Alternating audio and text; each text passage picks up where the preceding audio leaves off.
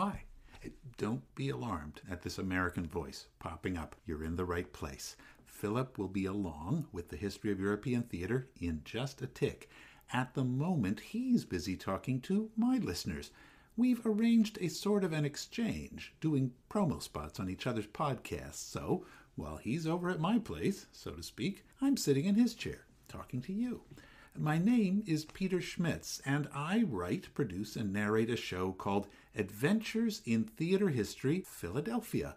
On this show, we try and bring you the best stories from the deep and fascinating history of the theater in the city of brotherly love. We start in the 18th century, when Philadelphia was the theater capital of the young American Republic. We really dive into things in the 19th century, when besides being home to such American stars as Edwin Forrest and Louisa Lane Drew, the city played host to such visiting European actors as Fanny Kemble, Edmund Kean, Sarah Bernhardt, and Henry Irving. It was the early home of John, Ethel, and Lionel Barrymore, the famous acting family that you have likely heard of. In the 20th century, Philadelphia was often the starting place for Broadway shows, trying out before going on to New York, which is why such American classic plays as Death of a Salesman, Guys and Dolls, and A Streetcar Named Desire actually had their world premieres in Philadelphia. There are so many other stories to tell, and, well, we try and tell them all, and we have a lot of fun doing it. We mix in a lot of music and use the voices of local actors, and since I'm a former actor myself, I often try out all my best accents and my funny voices too. You can find us on every podcasting app. Search for Adventures in Theater History. Oh, and being Americans, we spell theater with an ER at the end of the word. Oh, okay, now I hear Phil coming back. I think he's done talking to my folks, and he's got another lovely and well-researched and erudite show for you. Enjoy the history of European theater, and when you're done, come on over and check us out too. Look for Adventures in Theater History, Philadelphia, wherever you get your podcasts.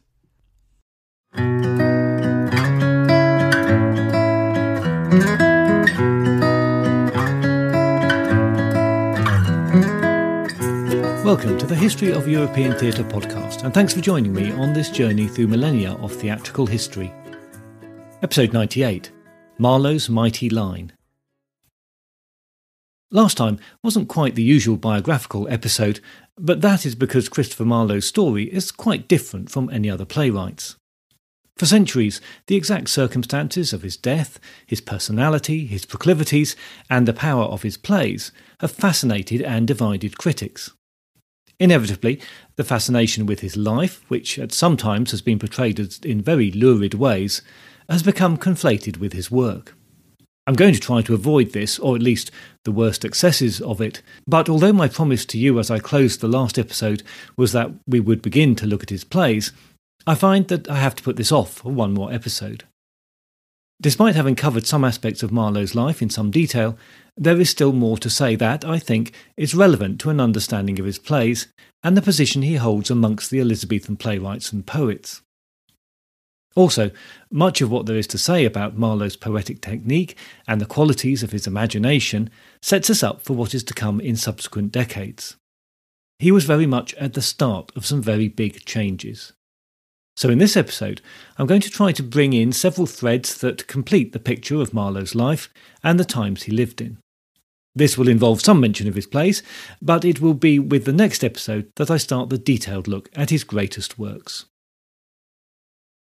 This also reflects the fact that in the chronology of the podcast we have arrived at a time when there are more records available to us, and therefore more to be said about the life, times and motivations of the playwrights, the performers and the theatre people in general. These records are incomplete and imperfect, of course, and untangling the biases and the motivations of their authors can be tricky, but that is, I think, half of the fun of the slow and detailed look at the subject.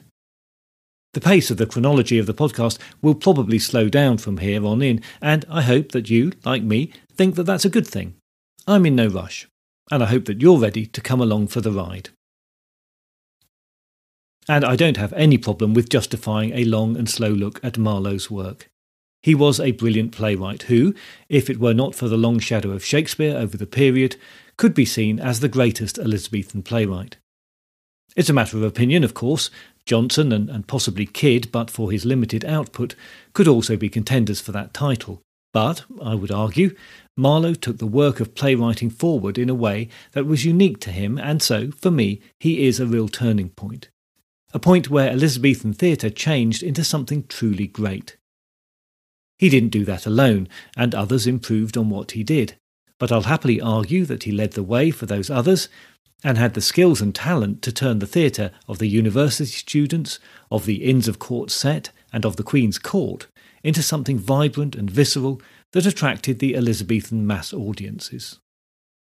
We should remember that theatre was incredibly popular. In London, it's estimated that 2/3 of the population regularly attended the theatre, week in, week out. Plays were required to feed that demand at an incredible rate. Many were, no doubt, potboilers and lacklustre comedies, and we can but assume that it is only the very best from the period that have survived. We tend to reserve the word genius for Shakespeare alone in the period, but Marlowe is at least close to that, and had he had more time, who knows what his talents might have led to. And before we get going, just a small warning that there's a section coming up soon where I discuss the question of Marlowe's sexual preferences and the general Elizabethan attitude towards sexuality. If that isn't something that you want to hear, then just jump forward about 6 minutes when I introduce the subject. To briefly recap and clarify something that I think I fudged a little in the last episode, Kit Marlowe, son of a shoemaker, went to Cambridge University on a scholarship. He graduated with a Bachelor of Arts degree in 1584 without any issues that we know of, and then went on to study for a master's degree, and it's during this period that he was absent, abroad, and likely on the Queen's business. He also translated Ovid during that time, which takes us to 1587.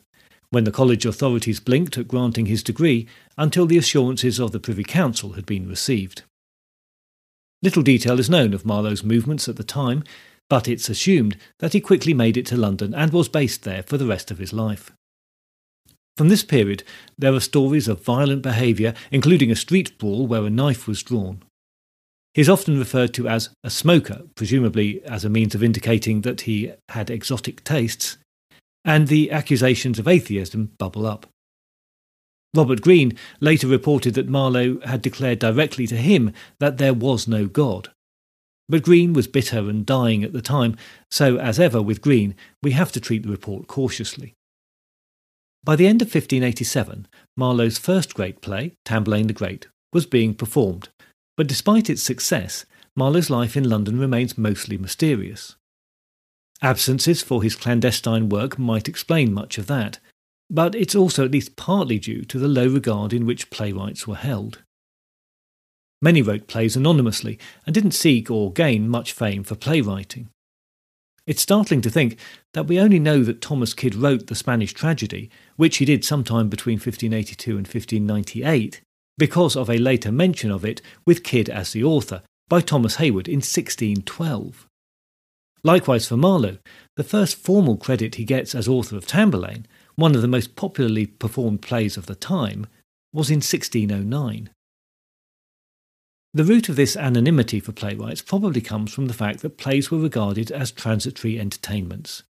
They were good for earning money if you had the skill and could produce them at speed, but they were nothing that was going to remember you to the ages. That was your translations of the ancients or your own poetry. Records from the time show the Earl of Leicester's men coming to an agreement with Rowland Broughton for 18 plays over a 2.5-year period, none of which have survived, so we assume they were populist crowd pleasers with parts geared towards the skills of the actors in that troupe. The payment for a new play was about £6, but with no further control or interest of the playwright. Actually, that's not too bad, and a poet who could churn out several plays a year could make a perfectly good living. It took a few decades for playwrights to become more appreciated, with printed editions of the plays published towards the turn of the century often bearing the name of the author. There is also a suggestion that a really successful playwright could be in receipt of the income from the second day's performance of their play, and such an agreement might have earned the playwright a good additional wage. The first record of earnings from a performance of Dr. Faustus shows takings of £3 and 6 shillings. The exact interpretation of income figures like this is a bit tricky, but profit-sharing would, in time, become a common inducement for playwrights.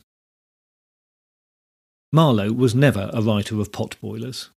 Undoubtedly, he aimed his work at the mass audiences. His plays tell action-packed stories of great but flawed men in exotic settings. But he also wrote for those interested in history, and he did it in language that aspired to the literary and the poetic. Like the other great playwrights of the period, he found a way to appeal to a broad section of society in a way that has never been achieved since.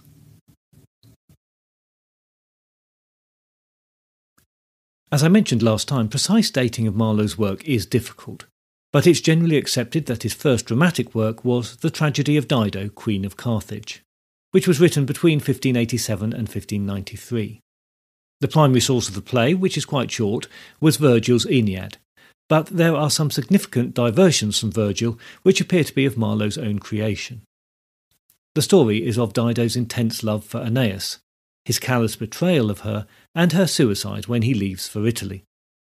The ending is particularly dramatic, with Dido throwing herself onto a pyre of everything that reminded her of Aeneas. In grief, her sister and suitor follow her example. The early printed edition from 1594 credits Thomas Nashe as co-author, but modern scholarship sees his contribution as very slight. There hasn't been any decisive agreement on linguistic proof of Nashe's involvement, but some aspects of the play do suggest a collaborator's hand, or at least some thematic guidance. To have a female character dominating a play, as Dido does, is unique in Marlowe's canon, and scholars also point out that the centrality of a heterosexual passion is another unique point for a Marlowe play. Perhaps this is the hand of Nashe, steering the young Marlowe away from some very controversial territory.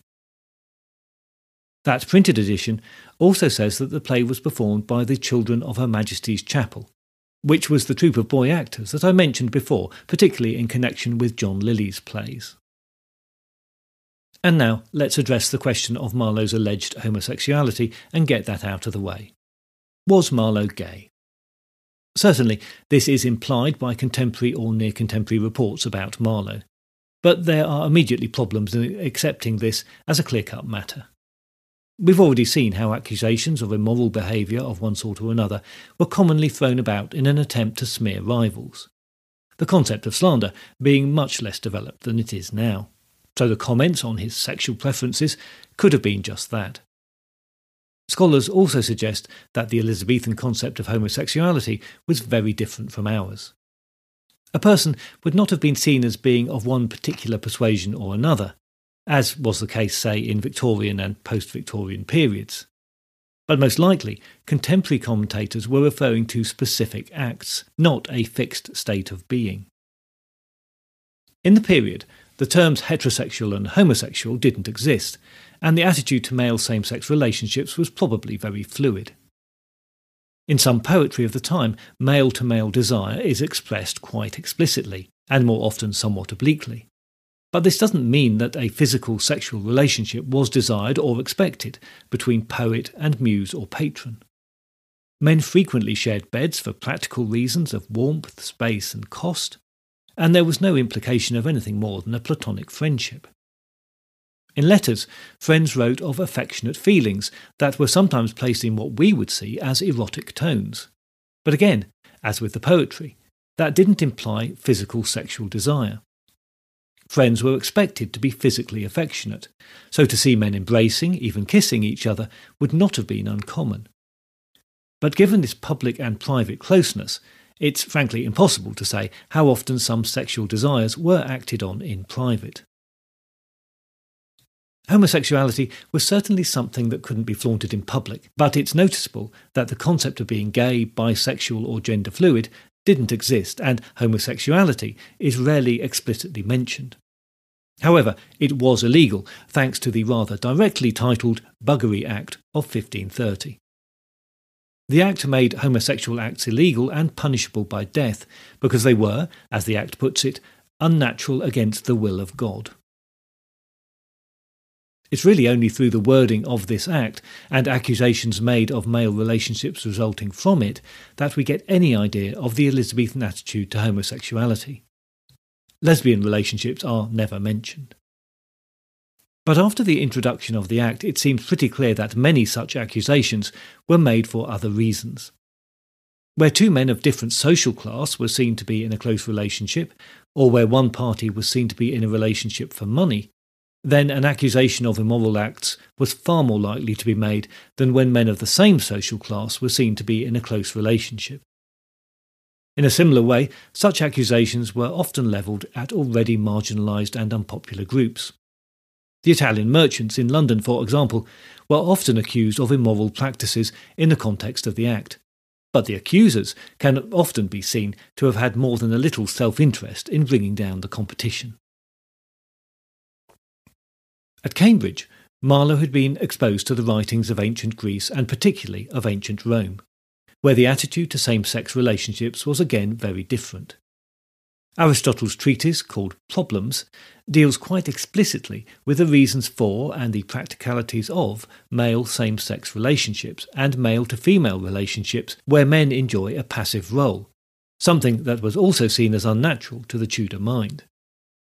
Works by Cicero and Virgil and Plato added to this with discussions on pederasty, which was often discussed in a positive way, and the benefits of platonic but close male relationships that change as they mature over time.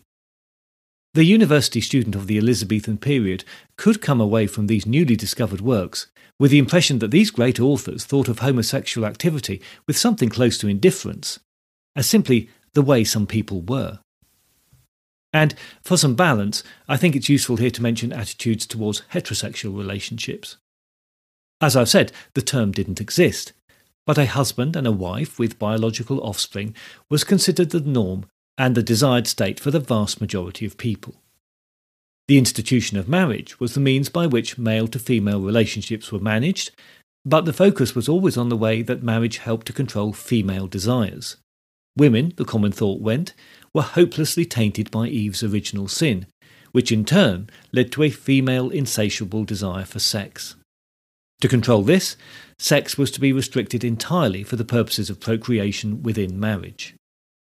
There were many restrictions relating to when, in what condition, and in what manner women were allowed to partake in sex with their husband, some of which was dictated by the Church. So, for example, married couples were not allowed to partake in that way during the seasons of Advent and Lent, and on feast days, which of course, up to the Reformation, there were an awful lot. So, I'm not here to say if the Elizabethans were hung up on sex or not, but all the rules about marital sex seem to have been just about as complicated as the ideas on homosexual acts, but without the severe punishment for transgression. And I guess it goes without saying, but the rules were weighted to the advantage of men. The records abound with mentions of adulteries and concerns about the scale of prostitution, so clearly extramarital sex of one sort or another was a thing for the Tudors, as it has been, I would venture, since the institution of marriage was invented. From my reading, most commentators take the view that as many Elizabethans who followed the rules broke them, and male adultery was particularly common. Of course, it was a different story for women. A man who suspected his wife of adultery could physically beat her without any fear of being hauled before a magistrate, unless he actually killed her. Clearly, an appalling situation for women, which must have functioned as a significant deterrent for a married woman with an attraction to a man who was not her husband. Questions about Marlowe and his sexuality will come up again, as most of his plays touch on the subject in one way or another. But that's quite enough of all that stuff for the moment. Marlowe has also generated some strong opinions about his religious views and his philosophy. He was accused by some of being an atheist, by others of having Catholic sympathies. Both accusations may have arisen as a result of his spying work that I covered in the last episode, but the significance of both is, I think, worth emphasising again. Being accused of being a Catholic immediately put you under a cloud of suspicion. Although Elizabeth at times exercised a degree of toleration, being Catholic was risky, especially if you were thought to be engaged in or sympathetic to missionary activities, that is, missionaries returning to England from the continent to promote Catholicism, which carried an anti-state implication. because the state and religion were so bound together at the time. However, and somewhat counterintuitively, it's probably the charge of atheism that was the most dangerous one. Atheists were seen as firmly in the anti-state camp, and belief in no God was worse than belief in the wrong God. As the Queen was the head of the Church, to deny the raison d'etre for the Church's existence was a very close cousin to treason. Last time, I touched on the fact that Walter Raleigh was the focal point for a group of atheists that included Marlowe. The group was always a bit amorphous, but as well as Marlowe and Raleigh, was said to include another dramatist and poet, George Chapman, poet Matthew Royden, and the astronomer and mathematician, Thomas Harriot. There was a brief vogue in the early 1900s in scholarship to call this group the School of Night, in a belief that a line from Shakespeare's Love's Labour's Lost that used the phrase referred to that group. This has been broadly discounted now, as there are other readings and more straightforward explanations of the line.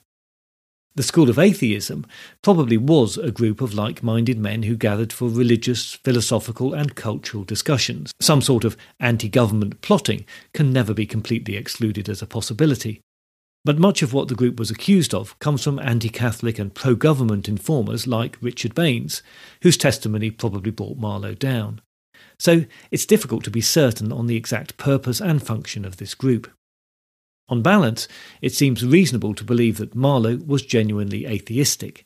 His plays certainly question the presence and the role of God in the affairs of men. The arguments contained in Marlowe's plays benefit from his university education. Rhetoric was a key component of that education, being part of the classical skill set and seen as useful for the clergymen, the lawyers and the courtiers that universities expected to produce. Students spent many hours studying and practicing rhetorical skills based on the Roman model, and Marlowe transferred these skills to his characters. Much of this in the plays can now sound rather over the top, overwrought to us, but it was part of what the Elizabethan expected to see on the stage. The speeches given to characters by Marlowe are often fine examples of Elizabethan rhetoric, the art of speaking effectively. Listen to Tamburlaine's speeches, and you can believe that men would follow him to the ends of the earth. There are many rules of rhetoric that Marlowe doesn't follow, but any rule-breaking is only in the service of making the language of argument more effective. Marlowe is concerned only with his characters conveying the truth, or what they believe to be the truth, in the most persuasive and effective way possible. He does this through the use of comparisons, often comparing and contrasting unlikely subjects, classical allusions weighted with meaning for those who could understand the references, and strong and startling imagery. Thanks to his education, Marlowe saw rhetoric as one of the most important keys to power and truth. He disdained the low comedy and cliched rhetoric of his predecessors. In fact, he wrote such grand and forceful speeches that writers began to parody Marlowe's style after Tamburlaine the Great became famous, seeing Marlowe as the prime example of powerful, and sometimes ostentatious, rhetoric. We'll talk a lot more about Tamburlaine's rhetoric when we look in detail at both parts of the play. But Marlowe's plays are not all rhetoric. Arguably, his greatest contribution to English drama was the way that he used blank verse in his plays. You'll remember from when I discussed the first blank verse drama, Gorboduc, that the use of blank verse was a relatively recent innovation. Henry Howard, Earl of Surrey, had first developed it in the 1540s. In Gorboduc, it resulted in a very static drama, where all the characters spoke in a very formal way, with little distinction in the speech patterns of the characters from the highborn to the lowest. As early adopters of the form, Norton and Sackville's great achievement was bringing it to the stage, but they did not utilise it to its full potential. Marlowe was the first to free the drama from the stiff poetic form, and prove that blank verse could be an effective and expressive vehicle for Elizabethan drama. From here on in, blank verse will come up a lot, so it's a good point to make sure that we're all in the same place about what blank verse is. The strict definition of blank verse is poetry written in metrical but unrhymed lines. For the purposes of discussing stage plays, we can add that the metrication of the rhyme is almost always iambic pentameter. Iambic pentameter was also not new. Chaucer had first introduced it in the 14th century, but he and others used it in rhymed verse. It was the Tudor playwrights who first introduced the combination of blank verse and iambic pentameter and brought it to the stage. The iamb is Greek for the metrical element of a line of poetry, in this case an unstressed syllable followed by a stressed syllable, which make up the metrical foot, and there are 5 feet in the line, hence iambic pentameter. So a line of poetry has the rhythm da-dum, da-dum, da-dum, da-dum, da-dum. The most famous example of blank verse iambic pentameter is the soliloquy from Shakespeare's Hamlet, as the young prince considers mortality and the nature of humanity. A speech that truly resonates down the centuries. To be or not to be, that is the question. Whether 'tis nobler in the mind to suffer the slings and arrows of outrageous fortune, or to take arms against a sea of troubles, and by opposing end them, to die, to sleep no more, and by a sleep we say we end the heartache and the 1,000 natural shocks that flesh is heir to. 'Tis a consummation devoutly to be wished, to die, to sleep perchance to dream, aye, there's the rub. For in that sleep of death where dreams may come, when we have shuffled off this mortal coil, must give us pause. There's the respect that makes calamity of so long life. You can get online and see clips of many fine actors taking on that speech and presenting it in quite different ways. Within the iambic pentameter form and metre of the lines, the stress and therefore the meaning can be subtly altered. Which variations work and which are less successful is a question of taste and experience. When I relatively recently saw Ian McKellen perform the part, he gave the speech rather softly, in an introverted way, but the words flowed beautifully. I would certainly prefer that to the sort of declaimed versions that we might have seen in the 17 and 1800s. I deliberately read it without overstressing the rhythm of the iambic pentameter in an attempt to show that it is a natural-sounding form. Natural sounding, it is said, because that rhythm, the da-dum, da-dum, da-dum, is that of the human heartbeat, so it resonates with us at a very primal level. Marlowe was the first playwright to capture the musicality of English in his use of blank verse and iambic pentameter. This from Dr. Faustus, when Faustus, with the help of the devil, conjures up the image of Helen of Troy, the greatest beauty the world has ever known. O thou art fairer than the evening air, clad in the beauty of 1,000 stars. Brighter art thou than flaming Jupiter, when he appeared to hapless Semele, more lovely than the monarch of the sky in wanton Arethusa's azured arms. It's a good example of how Marlowe cast off the strict metrication and regularity of the pentameter that Norton and Sackville hadn't dared to break, and how he not only avoids the long rhythmically boring passages of Gorboduc, but reaches for poetic expression that brings scene and character to life. As well as varying syllabic stresses within the line, Marlowe has other tools in his poetic kit that make his work stand out. For example, in the opening lines of the passage I just quoted, O thou art fairer than the evening air, clad in the beauty of 1,000 stars. The similarity of the sound between air and stars at the end of the lines, known as poetic assonance, unifies the line in a way that increases the intensity of the sentiment expressed. He gave himself even more poetic freedom by avoiding ending each line with a distinct pause, again as Sackville and Norton had done, and continued a thought or description from one line to the next. This running on within the poetry makes for a more natural speech pattern while still retaining the added intensity of the poetry. So again from Dr. Faustus we get, Settle thy studies, Faustus, and begin to sound the depth of that thou wilt profess. Where the first line is, Settle thy studies, Faustus, and begin, and carries over to the second line, to sound the depth of that thou wilt profess. Frequently, Marlowe used geographical and classical names merely for the resonant quality of the words themselves. In the following lines, listen out for the repetition of the A and the R sound. more lovely than the monarch of the sky in wanton Arethusa's azured arms. Arethusa was a nymph in classical mythology, typical of the classical references that Marlowe peppered his work with, but which would have not been understood by the majority of his audience, who had not been tutored in the classics. But even without full understanding of the meaning, the musical quality of the line appeals to the ear of the listener. This was new and exciting stuff.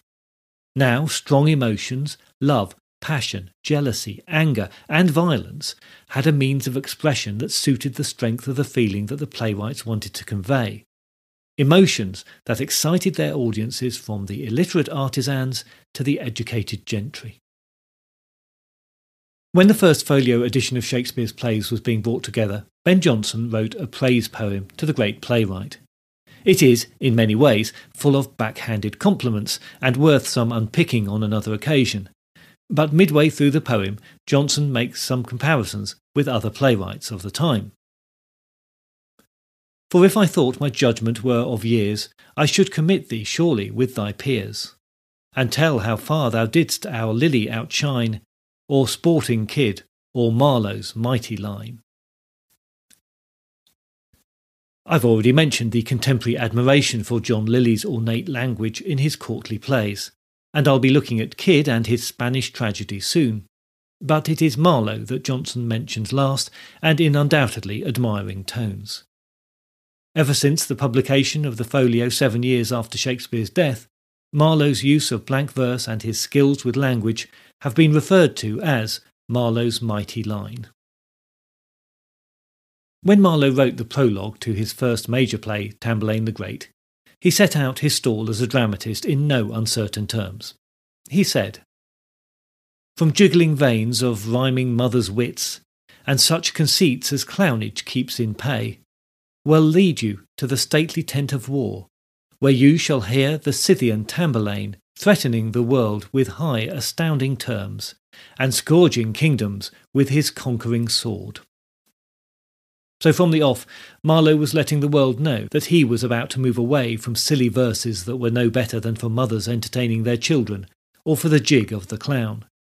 Marlowe was going to take us across the world to different places and astound us with his verse and philosophical ambition. This was an opening statement that gave notice to his ambition to exceed all who had gone before him. A bold statement, indeed, from a young man, and there is a sense of a lot that is very arrogant about Marlowe, but he was a man at the height of his powers. For a few short years he burned brightly, and his plays have long outlived him, and are his best memorial. With Edward Allen, the finest actor of his day, proclaiming these lines, playing them with vitriol, and using this new tool of blank verse to its full extent, it's no wonder that what has been discussed and admired ever since is, indeed, Marlowe's mighty line. Next time, we get properly to look at Tamburlaine the Great, for many Marlowe's finest play and one of his greatest characters, and get to see that mighty line in action. And while you wait for that, please join the Facebook page or group and find us on Instagram or Twitter to keep up to date with the podcast and other theatre-related things. The Facebook page has just passed 2,000 followers, so welcome to everyone who has joined recently, and thanks for sticking with me to those who have been there for a while. Please pass on the word about the podcast far and wide to anyone who you think might be interested in a bit of theatre history. You can find details of other ways to support the podcast at patreon.com or on the website at www.thehistoryofeuropeantheatre.com. It's only me here doing this, so any and all support, whatever form it takes, is very much appreciated. I look forward to your company next time, but if you do have any comments or concerns in the meantime, you can contact me by email at thoebtp@gmail.com or via Twitter at thoetp.